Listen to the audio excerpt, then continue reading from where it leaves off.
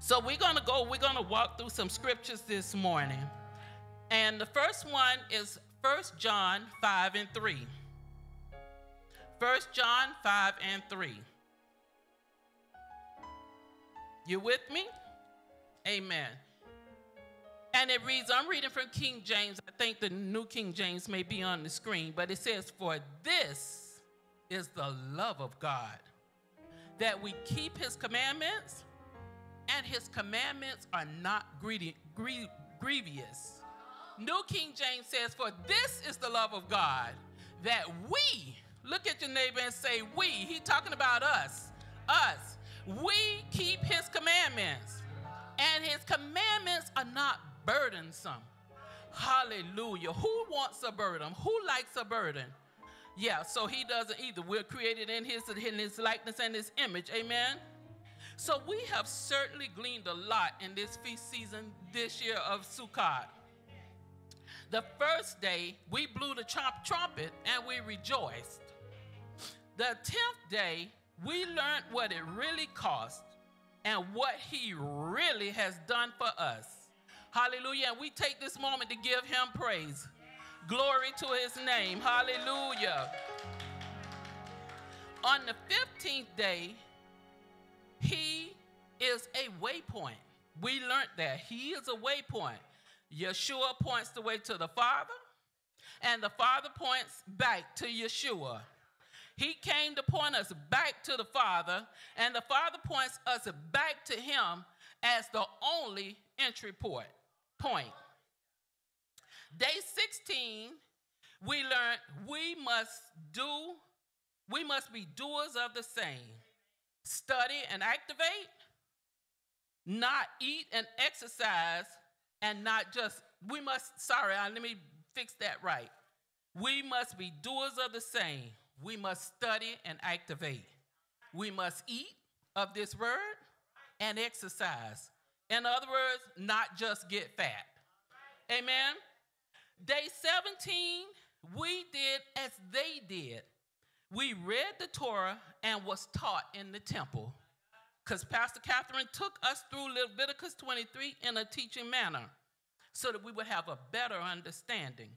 And for those that say, we got to keep going back to Leviticus 23, but that's what they did. They sat in the temple and they read the Torah. So yeah, we're going to do as it was their custom, which is what Yeshua did when he was here. We're going to do that. Day 17, we did as they did, and we read the Torah and was taught in the temple. Day 18, we brought the teaching to a personal level and discussed why we do it. What's the purpose of doing a thing if you don't understand why you're doing it?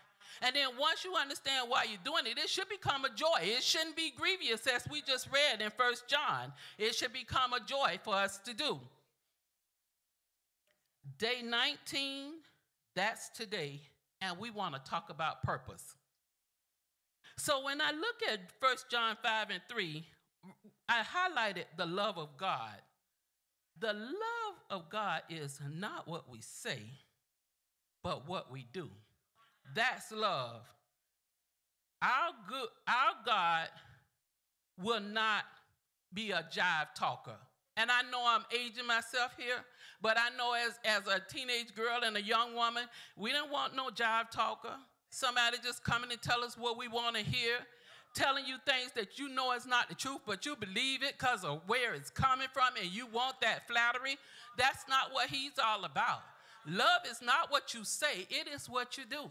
And I know most of us are more convinced about what someone does versus what they say. So therefore, he's no different. So he is our God does not want jive talking, and neither do we. The second word I took from that verse was keep. Keep means to attend to carefully, to take care of.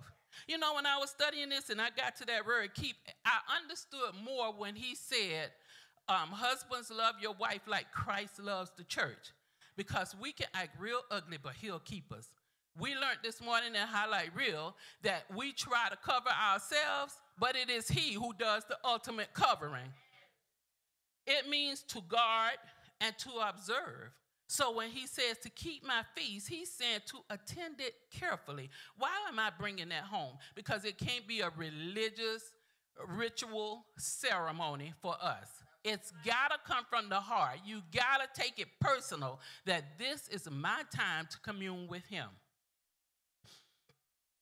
to guard and to observe. And then the third word I took from this passage was commandments. The Greek word for commandments is entole. That's the transliteration. And it means a prescribed rule in accordance with which a thing is done. So we've got a lot of details, which I'm going to go over with you this morning, on how we should be doing this thing.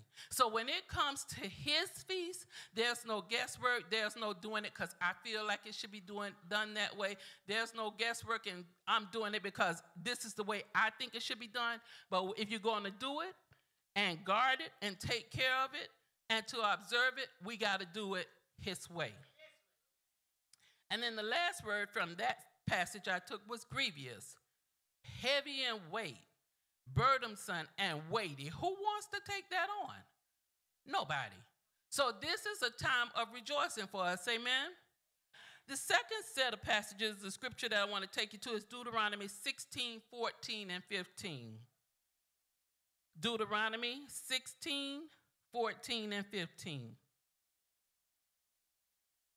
And from the King James Version, it says, and thou shalt rejoice. Thou shalt rejoice in thy feast, thou and thy son and thy daughter and thy manservant and thy maidservant and the Levite, the stranger, the fatherless, the widow, and all that are within thy gates. Did anybody get left out? Can you guys help me there? Nobody was left out. Verse 15 says, 7 days shalt thou keep a solemn feast unto the Lord thy God in the place which the Lord shall choose, because the Lord thy God shall bless thee in thine increase and in all the works of thine hands. Therefore thou shalt surely rejoice. So therefore, not only are we going to keep his commandments and do it his way, he's given us something back in return, because we know his word doesn't return to him void. He said, thou shalt surely rejoice, and that he shall bless us in our increase and in the works of our hands. Rejoice. That word rejoice was twice in this passage. Rejoice means simply to be glad, and it's opposite of grievous. So if you was hung up on grievous there, just simply be glad. Why? Yahweh doesn't want anything from us that is grievous. Do you? Do you want something from someone that they're giving it to you begrudgingly? Could you imagine me preparing this great dinner for you and I say, here you go? If you eat it, it's probably going to give you indigestion. Or I'll take it personal. I buy you a gift and I just throw it at you. Here you go. Or I just take it and sit it right here and say, Sister Sandra, that's for you when you get a chance to get it. How much meaning did that gift that I put on the altar for her really mean? And that's the way we've got to stop and think about, what are we doing to our Father? So rejoice is simply to be glad. It's opposite of grievous, and Yahweh doesn't want anything from us grievous, just like we don't want anything from anyone else grievously. There may still be some trying to understand, why do it? Why celebrate the feast? Yahweh does nothing without purpose. I look at how he led up to this teaching today. We know he and his son are on the same page in reconciling us back to him. He doesn't want no jive talkers. He wants some demonstrations of our love for him. Simple. Nike, their slogan, just do it. He gave us some specific instructions, and we must make it personal. If you come in here to look good in pastor's sight, stay home. If you come in here to go brag to somebody that I'm a little deeper than you because I know about the feast and I celebrate the feast, stay home. That's what grievous means. When it's not coming from your heart, it's grievous. Let's look at some details. Leviticus 23 and 34. Leviticus 23 and 34. And it reads, "Speak unto the children of Israel, saying, the 15th day of this 7th month shall be the Feast of Tabernacles for 7 days unto the Lord." So you know me, I like to look at details and try to figure some things out. So this is what I kind of figured out. I pulled from this. The 15th day, 1 plus 5 is equal to 6. We know number 6 is the number of man, and 7 is the number of perfection. What do you think he's telling us here? That this feast is for perfecting man, to get us right so that we can tabernacle with him for a little while. For a little while? Oh, okay. Wake up, y'all, like we did on the day. Wake up! Wake up. So this is it. When I looked at those numbers and I started to ask the Holy Ghost to reveal some things to me, 1 plus 5 equals 6. That's the number of man, and 7 is the number of perfection. So this period of time is to perfect us to tabernacle with him forever. Verse 39 reads, 23 and 39 reads, "Also on the 15th day of the 7th month, when you have gathered in the fruit of the land, you shall keep a feast unto the Lord 7 days. And on the first day shall be a Sabbath, and on the 8th day shall be a Sabbath." Also, the word also, when we look at this, man, during your affliction of self, which was the Day of Atonement, ridding yourself of self and filling yourself with more of me, you should now be able to gather in some fruits of your land. Set me on fire. That's so, Yahweh is so awesome in that. So when I say gather in the fruits of your land, because remember I told you this is about man and perfecting us to be tabernacle with him. What fruits am I talking about? Love, joy, you know, the ones found in Galatians 5 and 22. Peace, long-suffering, because if you wanted, if the truth be told, atonement is long-suffering for us. Why? We're denying ourselves of the things we like to do. I had a sister tell me, I like to eat. I'm not going to put her on blast, but she know who she is. I like to eat. I have some that say, I like to sleep. These are the things that we deprived ourselves of. So that's some long-suffering there. We purposely came out to do this because that's what he's asked of us. Gentleness, goodness, faith, meekness, temperance. So on the first day, we should come before him selfless. Set me on fire. And on the 8th day, we will begin anew, more like him. Because we set us on fire, we afflict our souls, we gathered in some fruit, and now we're more like him. None of this should be done in vain. So I repeat, if you're coming out to be big, to be grander, to brag, you're doing it for the wrong reasons. Everything Yahweh does, he does with a purpose. So let's talk about this word purpose. Purpose is the reason why something is done or used, the aim or intention of something, the feeling of being determined to do or achieve something, the aim or goal of a person, what a person is trying to do or become. I'll repeat that for those of you that are taking notes. The reason, purpose, is the reason why something is done or used, the aim or intention of something, the feeling of being determined to do or achieve something, the aim or goal of a person, what a person is trying to do or become. It declares why you exist. So we should all be trying to seek, what is my purpose? Because our purpose is more than looking pretty, going to fancy restaurants, and living in fancy houses. Amen? It declares why you exist. It captures the heart of why you are on this earth and why Yeshua died for you. And when we think about what we learned about that what he went through, just imagine that they created things to make you bleed and tear out your skin. So when we think, we don't take that for granted. Now to know why he died for us. It defines your life, not in terms of what you think, but what God thinks. It anchors your life in the character and call of God. It clarifies the non-negotiables. So there are some things we shouldn't be negotiating when it comes to the things of God. We shouldn't be compromising in our walk, and we should walk on the side of caution. Spiritual purpose is not connected to anything material. Spiritual purpose is not connected to anything material. So you know what? You want to be spiritual, but yet you're trying to gather up all these things that when you leave here will mean nothing to anybody.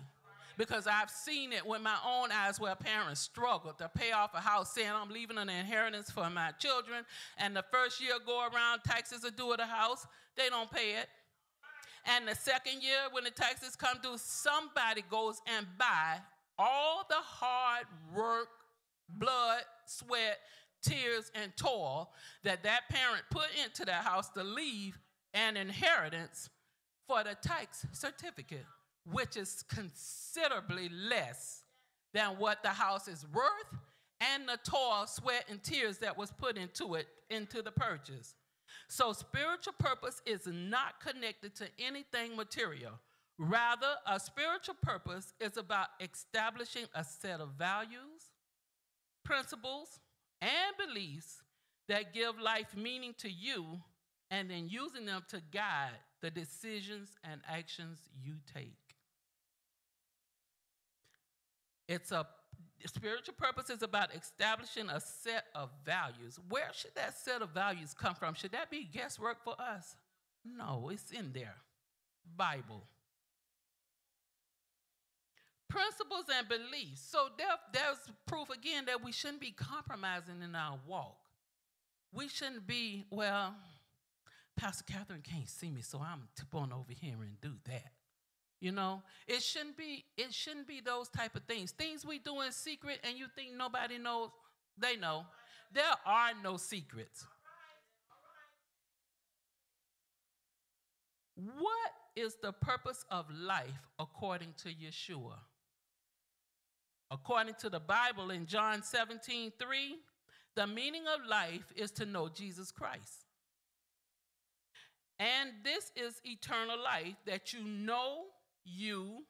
that they know you, the only true God, and Jesus Christ, whom you have sent.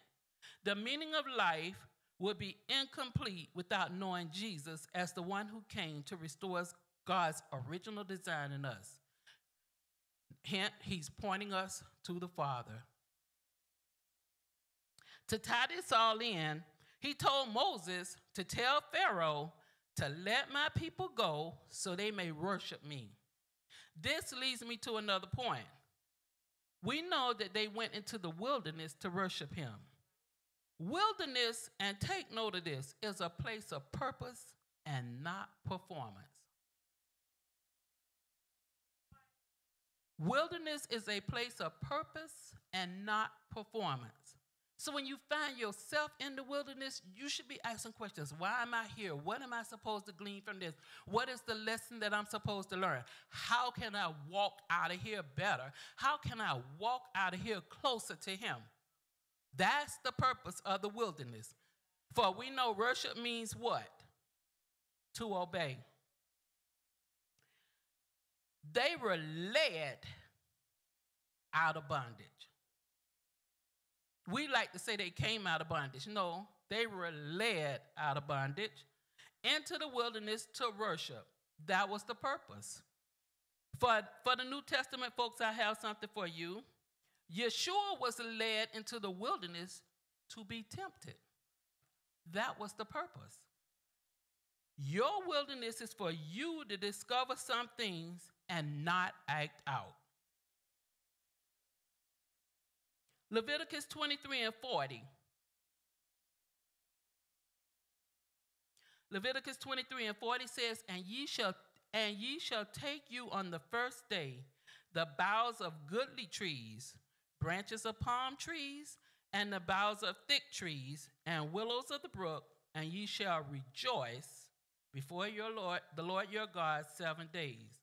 So let's talk about the actual sukkah, because it's detailed just like our Father. These things didn't just roll off from anywhere. There was reasons behind it, and I'm going to give you those today. Nehemiah 8:15 reads, and that they should publish and proclaim in all their cities. So does that mean we should just be having the feast right here at New Heights and nobody else can come and join us and be a part of it? That they should publish and proclaim in all their cities and in Jerusalem, saying, go forth unto the mount and fetch olive branches and pine branches and myrtle branches and palm branches and branches of thick trees to make booths, as it is written. So we know it says as it is written because Nehemiah had found the law where they weren't doing these commandments and they were reading and trying to rediscover. That was the message Pastor brought on us about being doers. So we look at this, there were five different type of branches that Yahweh described for them to get. So let me tell you the meaning of these branches. Myrtle and pine indicates that he sustains our life, both natural and eternal. Here's scripture for that. Isaiah 41:17 through 20. Verse 17 reads, when the poor and needy seek water, and there is none, and their tongue faileth for thirst, I, the Lord, will hear them. I, the God of Israel, will not forsake them. Verse 18, I will open rivers in high places and fountains in the midst of the valleys. I will make the wilderness a pool of water and the dry land springs of water. So, I'm going to start right there. He said, I'll make the wilderness a pool of water. That's even proof that when we're in the wilderness, just seek him. He'll take care of everything else. Stop looking around at the wilderness and saying, oh, me, oh, mine. But realize that the wilderness is a place of purpose. Verse 19 says, I will plant in the wilderness the cedar, the shittah tree, and the myrtle, and the oil tree. I will set in the desert the fir tree, and the pine, and the box tree together.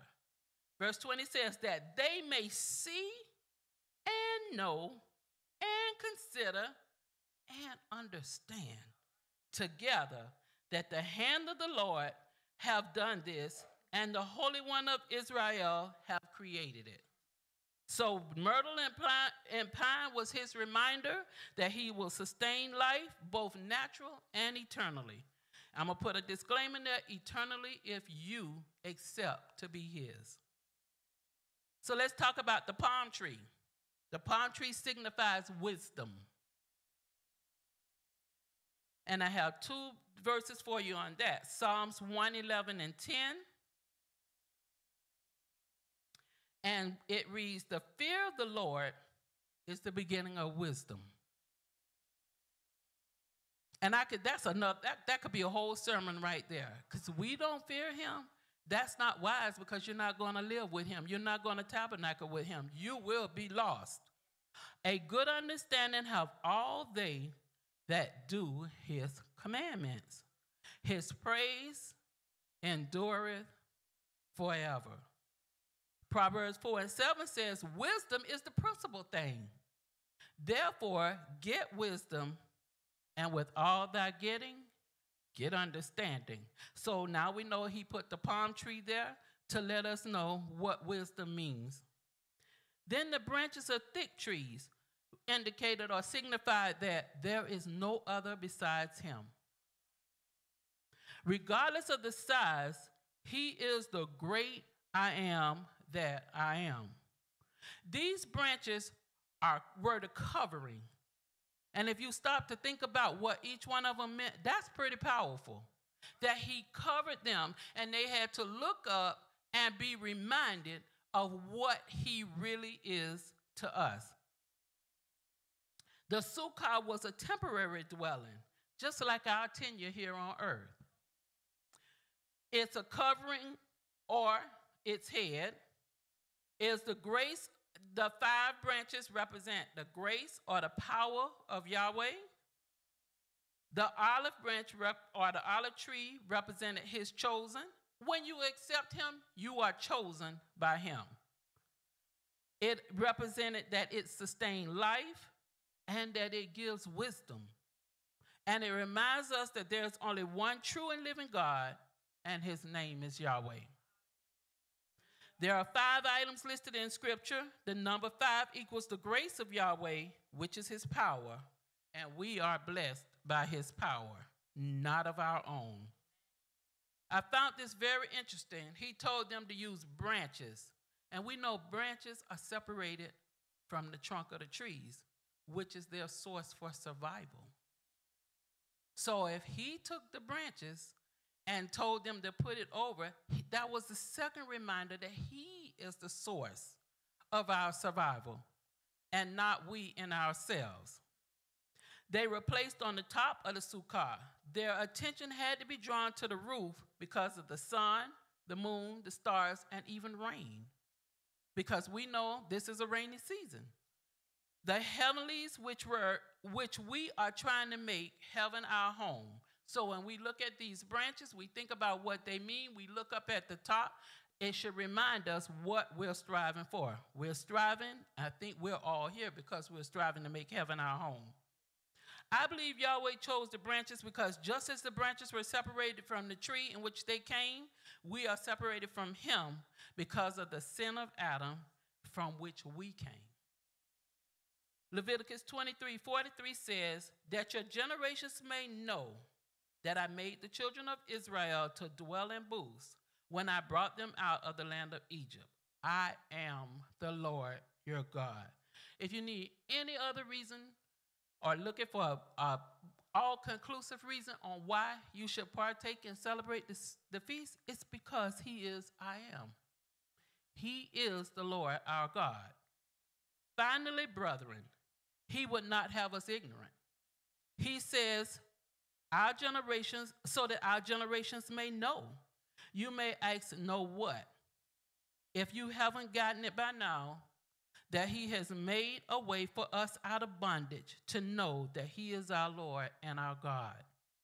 I leave you with this thought. What's your purpose? By the way, that's the title of this message. I leave you with the thought, what is your purpose? I will give you a hint. It is to worship, to obey, not what you want. You don't have the option to pick and choose, but the volume of the book is required. Pay attention to the details.